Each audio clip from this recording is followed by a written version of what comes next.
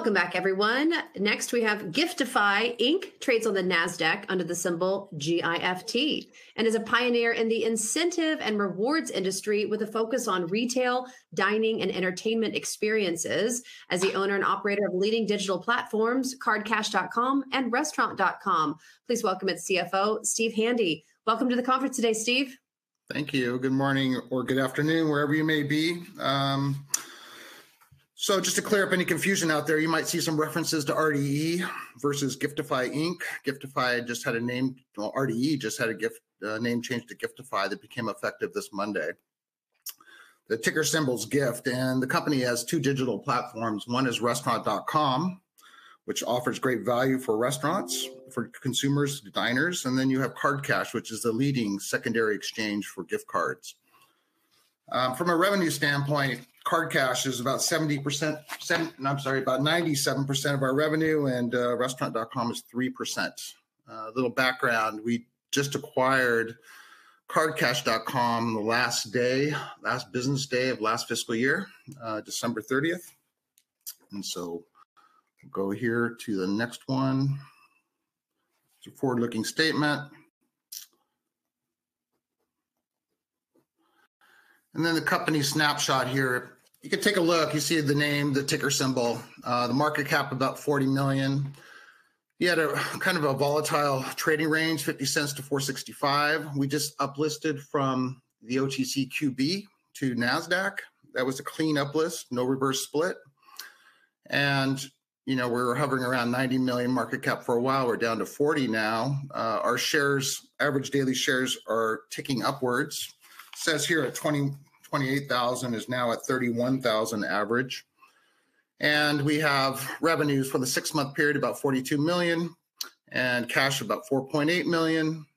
We have a burn, kind of adjusted EBITDA burn for the first 6 months of $1 million, of which 350,000 was in the second quarter of this year. So decreasing over the prior year or the prior quarter.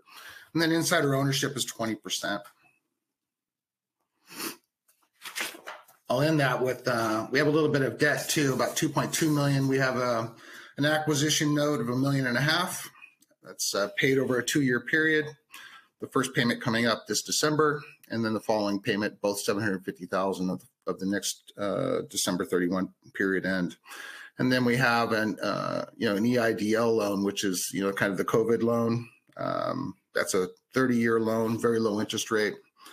And so, those two comprise our debt. The investment highlights of this company is that it has a large and growing addressable market.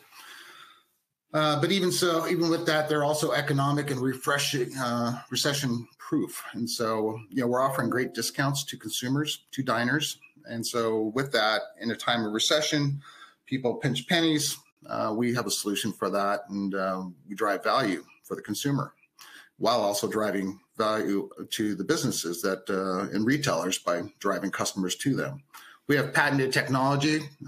Cardcash and restaurant.com have both been working on their IT and their IP for many years. They got it honed in. It's very, ease of use focused, and drives great consumer experience when they're using our platforms. We have multiple levers to accelerate growth. We have cross-selling now between the two platforms. We certainly can move into more retailers and more restaurants. And then we have a robust pipeline of potential strategic or complementary acquisitions. And what that really means at the end of the day is we're in the incentive space. And so there's a lot of incentive players, corporate incentives, individual incentives, and there's an opportunity there to roll them up. The ones that are strategic and attractive to us, and if that makes sense at the time. So our vision is to be the premier online platform for discounted gift cards and promotional offers. The value we drive is both to the consumer and the businesses and merchants. One, from kind of the seamless ability to do transactions on your phone in real time. That benefits both the discount to the consumer, but also helps the merchant and derives business into those merchant facilities. And then we have, that's going to drive continued growth as we integrate these two businesses. So I'll talk a little bit more about Cardcash. Again, we are the leading secondary gift card company in the United States. Our combined revenue with the acquisition is $41.5 million for the 6-month period. Again, 97% of that is card cash. We are now driving kind of unprecedented savings. We talked about adjusted EBITDA coming down from a loss perspective in the second quarter over the first. We're eliminating costs. We're enhancing products. We're implementing IT improvements to eliminate kind of repetitive costs within the organization. And with that, we're improving the customer experience. And if you haven't had a chance to download the Card Cash app and use it, I highly recommend it. I think you'd be highly impressed. Go into a Starbucks, download it, get your savings immediately, use it at the register real time. So it's really impressive. And with all that and our ability to do other things with the gift cards, we can drive traffic to the 500 plus retailers that we have on the platform. So we'll talk about this real quick, and I'll get into it real quick. And there's a picture of what the app looks like. Do you see that? It tells you how much discount you get off whatever card you're getting, the value of that card. And so we have proprietary tech. We have heavy investment in fraud prevention. Obviously, there's fraud related to this business in this industry. And so we've been very successful in building that out and stopping that from happening. Our fraud rate is extremely low. And so we're happy with that achievement. And then we obviously have some, with all our know-how, digital payments have become a very strong thing of ours as well. So real-time purchasing, spending. You can see the retailers on the right side. That's just a snippet of 500 plus blue chip retailers that we have. We're selective on who those retailers are. We've known through the years of data collection and analysis on who and what cards are going to move rather quickly. And so, we've been very successful in kind of making sure we get the right cards that are going to turn over quickly. I think our average days of inventory turn are around 13. So it's, that's a quick turn. We don't have a lot of old inventory around that's going to expire. So people buy immediate digital delivery. They can use those cards right away. And they go ahead and get, nice savings. And by the way, our consumer base is very sticky. Once they get on the platform, once they've tried it, once they like it, they stay around, they keep using it. They see that there's more and more merchants. And so, we have a high repetitive use rate, and we don't lose a whole lot of customers along the way. And then the revenue model is, simply kind of comes from two things. We have bulk buyers and bulk sellers. That's kind of the B2B side. And then we have the individual sellers and the individual buyers. That's the B2C side. These, people come in, use our platform, our API. They're able to transact, sell any gift cards they don't want to sell, don't want to use. They have no purpose for them. They can trade them. And then there's sellers that come in and immediately get discounts and use them on the spot at any retail location that they relate to that card. So I'm going to give you a quick example. It's rather simple. This one talks about Sarah buying or receives a $100 gift card from whoever. She doesn't necessarily want it. She goes ahead and sells it to Card Cash through their API on their phone for $81. We go through a number of checks to make sure that card is valid. The balances are valid, and make sure it's not fraudulent. And then it goes into our inventory. At that point, someone can come in, they can buy it off our API or our app we'll sell it to them for $90, getting the $9 margin. So a lot of transactions. And then he goes ahead and fulfills it right away. He bought it for $90. He has a $100 value. He saves $10.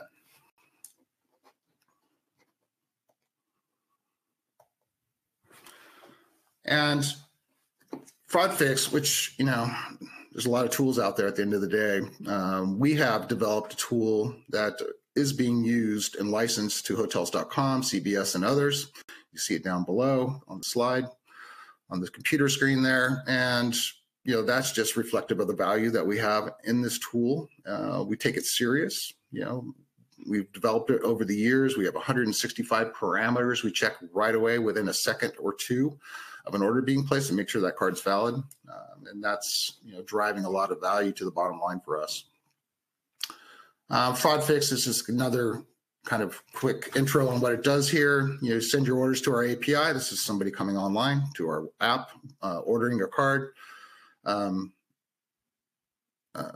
Selling our card, and then we capture 182, 100, whatever that number was, a lot of data points on the person and the card. We make sure that it goes through our system as either safe, unsafe, or fraud. And very rarely we may go on to kind of a human interaction to make sure it's manually reviewed, but most of the time it goes right through or it's kicked out. And if it's kicked out, we don't entertain it. And so the company as a whole, formerly private, now with us, as of the end of last year, sold over $1 billion of gift cards since 2014. It's served 420,000 consumers. And then you talked down there about the average days. I think what's important here is we talk about growth. And for growth, Card Cash is not well known. Card Cash is generating $80+ million a year. True, it has a lot of B2B and B2C, but the younger generation and a lot of other just general consumers do not know of this. And so we're going to be promoting that. We're going to be advertising it and building that brand. And I think with the cross-selling of the restaurant.com customers, which we have, millions and millions of emails and users over the years, we're going to start pushing it that way. But I think once people start becoming aware of how much savings they can have on this platform on a day-to-day basis, I think it's going to take off quite a bit. It's a very large market, and a lot of people have unused gift cards laying around. They have no idea what to do with them. They can now sell them. They can monetize them. They can exchange them. I think it's going to be a big growth driver for us. And then there's some statistics here for you to look over when you get some time. It just talks about, roughly 50% of retailers have gift cards. The number of consumers, 46, who have bought them in 2020, which is 46%. And, it just goes on and on. But there's a lot of breakage, too, a lot of lost cards, a lot of cards that are stuck in people's drawers that they can definitely now monetize or exchange and put that into the retailers. So the other growth opportunities is, yes, we have B2B and B2C. That's kind of on the left side, but we are also working on kind of a branded exchange. And so the way I think about this, or you should think about this, is, you're going to go into, let's say, a Nordstrom's, and you have any other gift card out there that you may not want. It could be a Walmart, let's say. So you go into Nordstrom's, you have a Walmart gift card, you can go to that retailer. They have a POS checkout where you can exchange the Walmart gift card for a Nordstrom's card and automatically purchase whatever apparel you're buying at a discount. And so it kind of becomes kind of a fungible digital platform for people to start using, and you can start monetizing all your cards at all these merchants. I think that unloads a lot of value.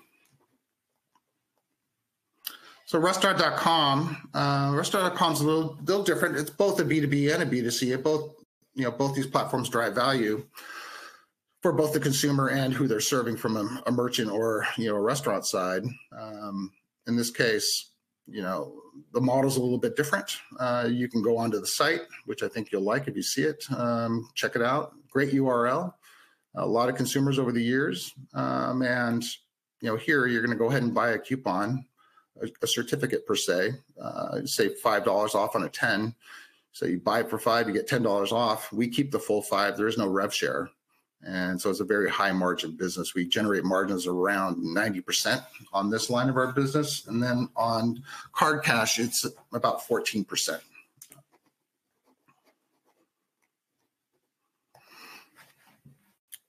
And so talk about competitive advantages here.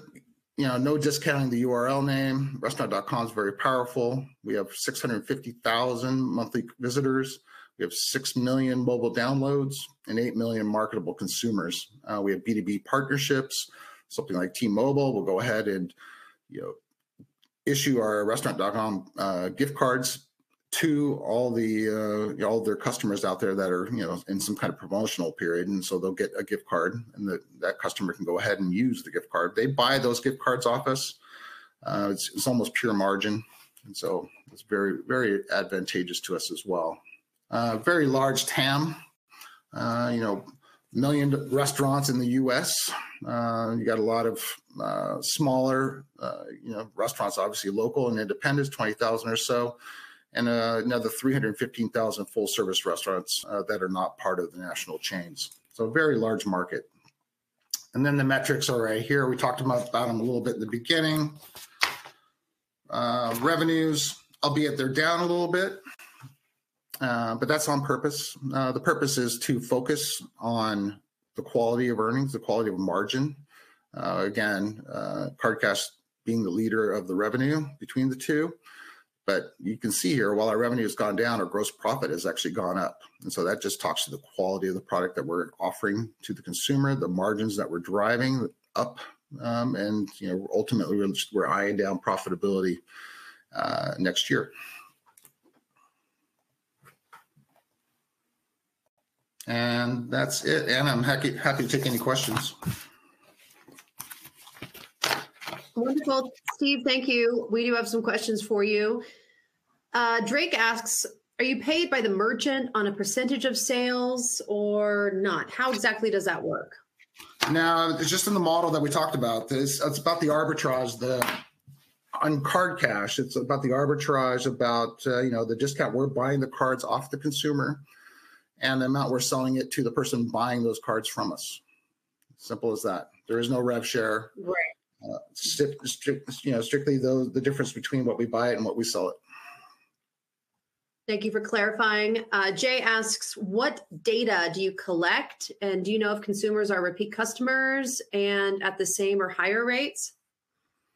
So we collect data from the retailer, the card issuer, the purchaser, the banks behind the card, and all sorts of other type of data points, just to make sure, I'm not sure what all 100 and plus data points are, but they're quite significant. And whatever they are touching over the years, they've been able to significantly reduce fraud rates. So the customers, we absolutely know whether they're sticky or not, and they are. We don't put out what the actual, retention rate is on our consumers, but, it's high. Because anytime you're going to use our platform and you're able to save $3, $4, $5 a pop, let's say at a Starbucks, and then you go down the street and you're going to do some retail shopping, and you're able to save $6, $7, $8, $9 there. All this starts to add up quite a bit. And so anytime they're going to go out, they're taking a look at the app to see what it is they can save on. So. And Carson wants to know, where is the growth in terms of revenue? Is it by adding more consumers? Is it by adding more merchants? Explain that. It's all of the above. I think, CFO here, relatively new. I think that Giftify, is a great name. It's gonna cater to the younger generation. It's gonna be, you can almost game these two platforms for the younger generation. But I think just overall brand awareness is going to be huge for us. And so I think Restaurant.com has a great brand, no doubt about it. We can make some investment in that product, in that line of business, and drive more top line revenue with high gross margin. Okay, that's good.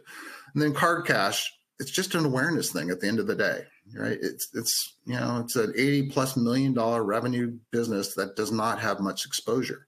So the second you get out there and you start driving, exposure through social media or whatever avenues we're going to put it through, you're going to start getting a nice return on that. And so I think those two things alone, we are now on NASDAQ. We will start, investing in marketing. That's smart. That drives the top line. And that's where the growth is going to come from. Now, with that growth will come more retailers, clearly. We have a nice platform. We could drive business. We have the numbers. I think there'll be a lot more participation in the programs. And Lydia asks, what percentage of your business is online and digital, and what percentage is physical cards? So Everything's moving toward digital. Right now, it's about 90% digital, 10% physical. Okay. And Emmett says, thank you for being candid regarding the fact that you could be better known. So what will you spend on a percentage of revenue on marketing to get the word out there about your services? Yeah. Don't know yet. Don't feel comfortable answering that. I mean, clearly we're going to spend it in a number of different ways, wise, of course. Again, the goal here is to become profitable, right, next year. That's my focus. That's the management team's focus. So we're not going to go crazy. However, we do think there's good returns in certain avenues. And, we will talk about those when we announce, future earnings, which, by the way, we got the third quarter coming out here in the end of next week, just so people know. And Michael asks, is there an advertising model on behalf of the merchants on your platform? Can they advertise specials or other deals? So no, and great question, Michael. I mean, no, there is not. And however, that is something we're eyeing down really hard. We have the users, right? We have the millions and millions of users that are on these platforms. There's no reason why we should not start generating some advertising off these platforms that are meaningful. So that's definitely a growth area that we're looking at. And Stephen wants to know, have you begun to cross-sell between Card Cash and restaurant? And how do you grow this business to what seems should be a $500 million to $1 billion business? Well, I'm excited. I went out and bought shares in the open market recently as well, because I think these valuations are low and I think the opportunity is extremely high. We're going to, again, advertising is going to promote brand. I have no doubt with the size of the markets that we're dealing with here that we can drive revenue quickly. The advertising, the effectiveness of the marketing is going to drive the top line. How fast we will see, but we are the largest player in this gift card exchange business. And there's a huge market opportunity for us right now to jump on. So I think with awareness, people's knowing that this exists,